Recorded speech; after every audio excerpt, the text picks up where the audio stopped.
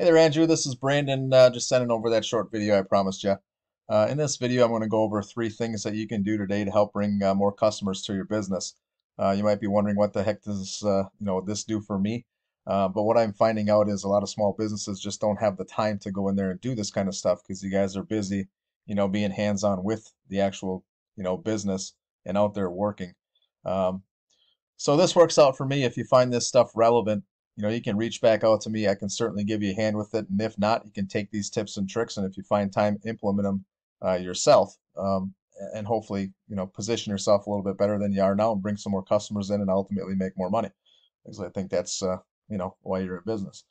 Um, the three things I'm going to show you here, Andrew, are first one being content, the second one is citations, and the third one is backlinking. So the first thing I look at on a website like yours right here is your content. And Google looks at these things and crawls websites.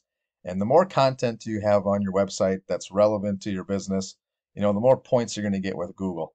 Um, I find that about 1,500 words of content on your website is ideal. And then obviously if you're looking to beat out competition, we want to have more than that. So I look at your website here and roughly 800 to 1,000 on the top end for your content. So we can certainly beef that up a little bit. Put some more relative content on there. Google likes to make sure you're giving customers an informative website so they know what they're looking at. Um, if we jump right into the second thing, citations, you're probably not familiar with what citations are, so a quick thing on that. This right here is considered the map pack. So when I type in, um, Green Bay Roofing and look at the top three people that come up in the map pack, it's because they have a lot of citations. And citations are simply anywhere out there like the Yellow Pages or um, any advertising thing that a company has their business name, their phone number, their address.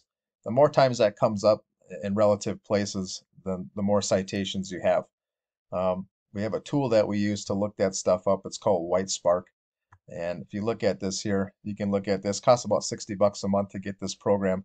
But I pulled your business up here. You got about 25 citations, and H&S Roofing's got about 46 citations. So if you go back and you type in the keywords like Green Bay Roofing, pretty common keywords, H&S Roofing is number one up here on the citations. So to get up there with them and get yourself on the map pack, you're going to want to do about 25 more citations, and you can find yourself relevant on the maps when people type in keywords. Keywords, that's another big thing that kind of goes into the content. The more keywords you have in your content, um, you know, relative keywords to your industry, like Green Bay Roofing or Roofing Green Bay or Green Bay Roofing Contractors, the more times that's in your content, the more relative you're going to be in Google to pop up on these searches. And then the last thing I wanted to show you, Andrew, is backlinks, and this is a pretty big thing here. If you look at and the tool I'm using here is Ahrefs. This is another one you can get. This one's about 500 bucks a month to pay for, but there is free programs out there that you can get this information on. I just find this to be the most accurate, and as for as much as I use it and the things I do, it does a little more for me. But if you look at this, you got backlinks here. You got 82 backlinks, and the biggest thing here is referring domains. So um, you look at this here, and these are your powers that, I guess the powers that be, without getting too technical, but this is a 100-point scale. You want these numbers to be relatively close to each other, and the higher they are, the more power you have on Google. The power uh, is gotten by getting backlinks and referring domains. So a backlink is anything that if you go on other websites and that website has a link that goes back to yours, that's considered a backlink. And referring domains is when that backlink goes back there. And actually has some power in there. So if your website shows up on like Pizza Hut's website, that's really not a powerful backlink to you because Pizza Hut has nothing to do with the roofing industry. So you want to have backlinks out there on relevant blogs and other websites and things to do with your industry. Okay, so you're if you look at your competition, I got H&S Roofing up here again.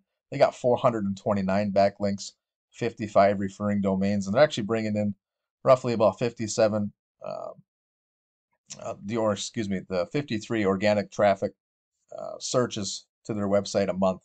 Where if you go back and look at yours, you're bringing in about 10 organic searches a month. So you can imagine if you're getting another 40 to 50, you know, prospects going to your website every month, even if you turn two of those into, clients, um, I've worked with enough roofers before to know that, depending on the size of the roof, that in your pocket after it's all said and done, you're anywhere from, $3,000 to $5,000 in profit. So two clients obviously does a lot for you at the end of the year. So um, these are all things, Andrew, that you can do to get your website up top of the Google listings to get more, traffic to you. There's a bunch of other things that I do as a company to make people more relevant, um, and ads and all that kind of stuff. But I won't get into that. I just wanted to do the short video to give you some free things that you can do to help bolster, and get things up and moving. If you'd like any help with this, I'd be more than happy to extend a hand and we can at least have a chit chat. If you want to reach back out, my number is 920-639-4341.